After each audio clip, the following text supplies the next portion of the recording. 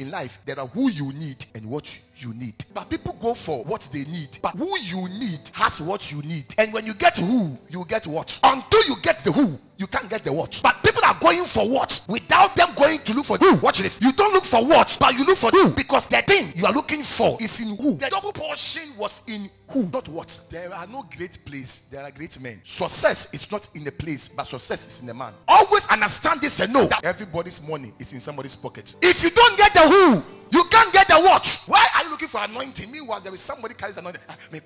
I'm going to pray for anointing. There is somebody already has it. So, Pastor, go to him, submit to him, and get it.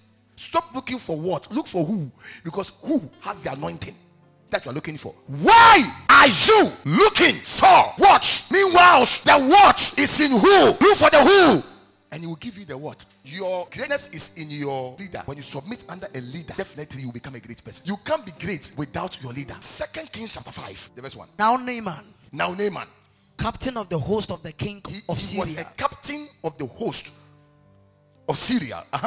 was a great man. He was a great man with his master. With his master. Watch this. So he was great because he was with his master. It means that he could not have been great without his master. So he was great when he was connected